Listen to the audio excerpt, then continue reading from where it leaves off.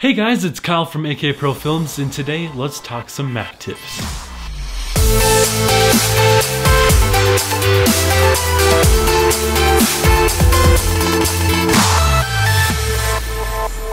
Okay, now to begin, you know the menu bar up here? There's a way to hide and show it automatically.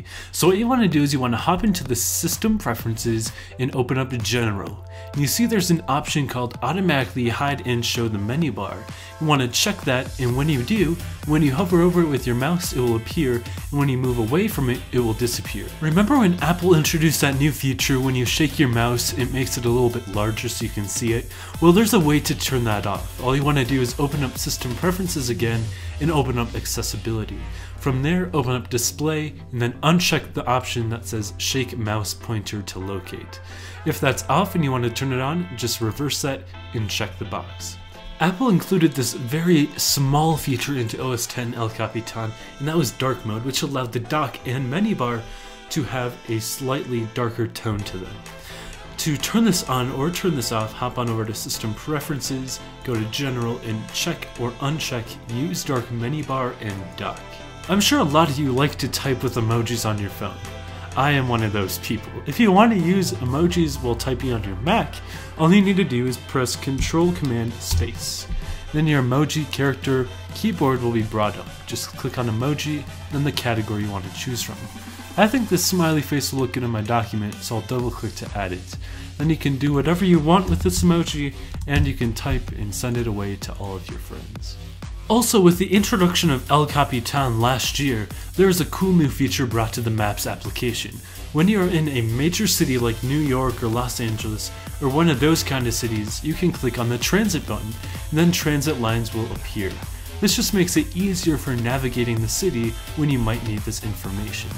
And then when you have the transit selected, you can also share that information to your iPhone or iPad or whatever Apple device you have linked to your iCloud. Now I'm pretty aware that most of you know what the spotlight is by pressing Command Space or going up to the magnifying glass to activate it.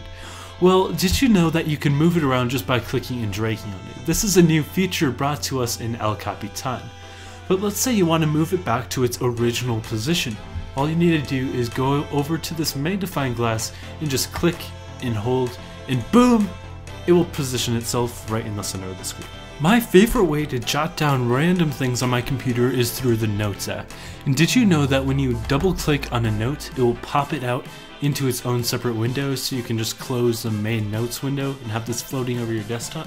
Well, this is really helpful, so you don't have to have this open the whole time. You can just have your own individual note. And you can still write things inside of the note as you would with the regular Notes app. Alright, so I have Chrome opened here, but remember when you used to have that full screen button over here to the right? Well, that's been moved to this green circle. So all you need to do is click on that with your mouse, and boom, it becomes full screen. Now I'm sure there's a ton of you multitaskers out there who like to resize their windows just like this and try to fit it over on some side of the screen so you can do two things at once. Well, did you know there's a really simple way of doing this? All you need to do is press and hold on that green button right there, and then move it over to whatever side of the screen you want, and then choose whatever window you want to put on the other side.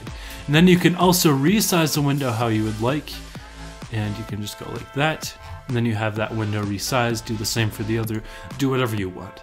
But when you're done, you can just press the X and close out of this window, and this one will become full screen, or you can just press this green button, then that will come out of that window.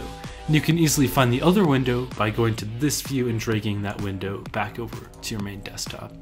And also, just a quick shout out to Nobatech on YouTube. He has a great channel, go check him out. For all you Safari users out there, when Apple released OS X El Capitan, they also released some cool new things for Safari.